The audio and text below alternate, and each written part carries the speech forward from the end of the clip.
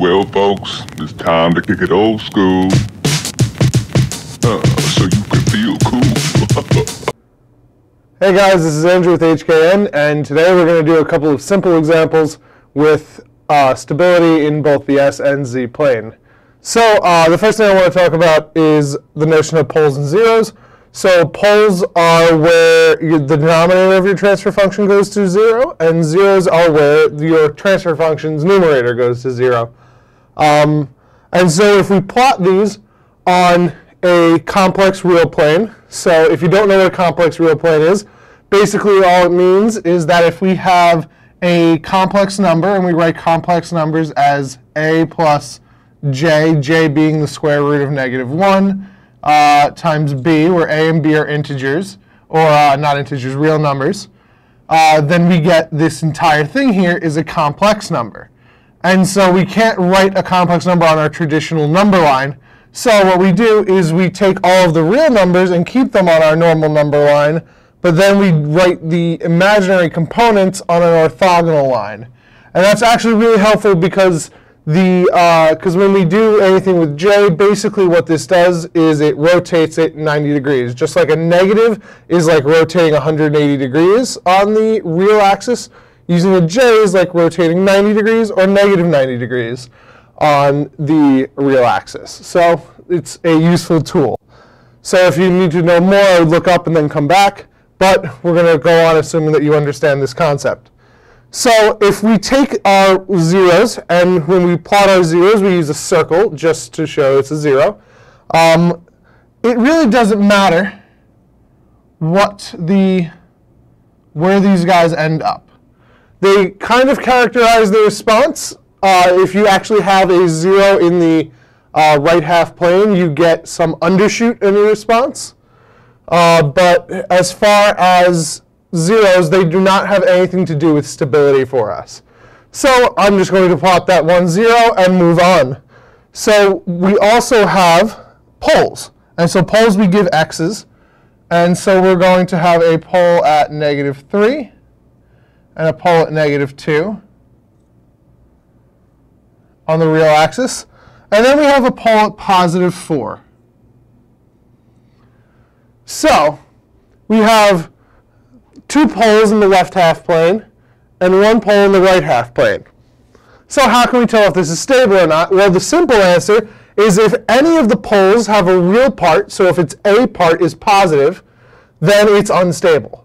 And the reason for that being is that we know that the response, or if we take the inverse Laplace transform of this transfer function here, so we get our natural response of our system, is going to look like e to the st, because we know that the Laplace transform of e to the st is just 1 over s plus, I guess it would be e to the at, sorry. E to the at would be 1 over s plus a, or 1 over s minus a, one of the two.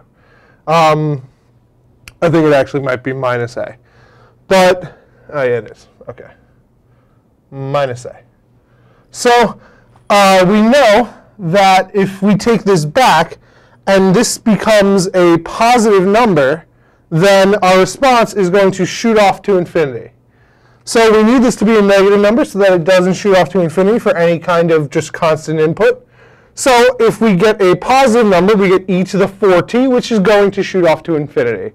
And so the imaginary number here, if we remember e to the imaginary number, is actually just a combination of sine and cosine. So it's bounded between 1 and -1 in both the real and the imaginary part. So there's no reason to look at the omega axis when we're talking about stability. As long as the real part is negative, we can have stability. So plotting these guys here, this transfer function is unstable due to a pole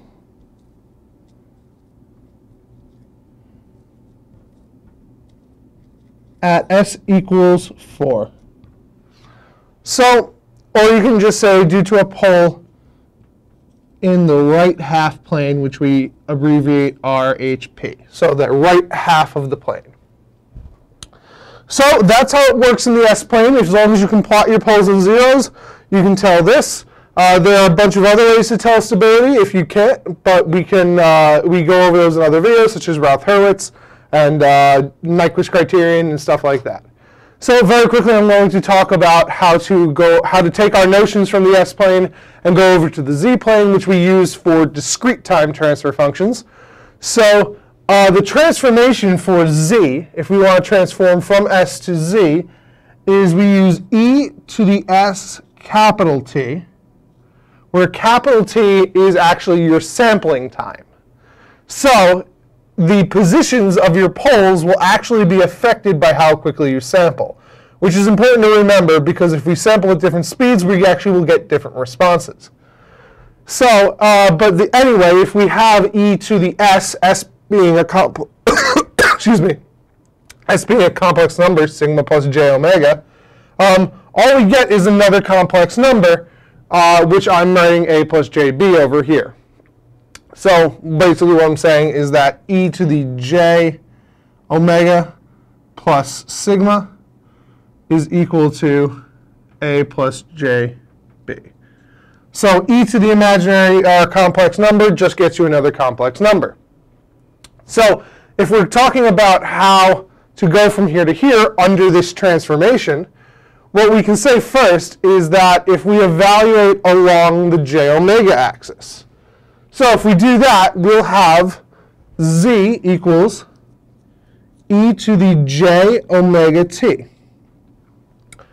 And so this is purely imaginary. So we have this, if this guy we just call theta, sorry about that terrible notation there. If we just call this guy theta, we have e to the j theta, which we know, because e to the j theta equals cosine plus j sine, that this becomes the unit circle. And we also know that if we have z equals e to the j 0, so if we have the origin, then this is going to evaluate to 1. So the origin gets pulled out to positive 1, and then the j omega axis actually just gets put to the unit circle. And because the j omega axis is the definer of stability here, that tells us that the definer for stability in the z-plane is actually just the unit circle. So if your poles are inside the unit circle, then your system will be stable. And if your poles are outside the unit circle, then they will be unstable. So one last thing is if we look at the real numbers, e to the real number is still going to just be a real number. But what we know is that if we have e to a positive number, so e to a positive at, then this goes over a very large range of numbers. So we say that that is on the outside of the unit circle. It goes on a very, very large array of numbers. And we could also have the negative version of that to get the negative numbers. But we also have, to get the negative numbers, you need to have an e to the j pi on the end of it. So this is equal to negative 1. So you actually need an imaginary component to get a negative number in the z-plane.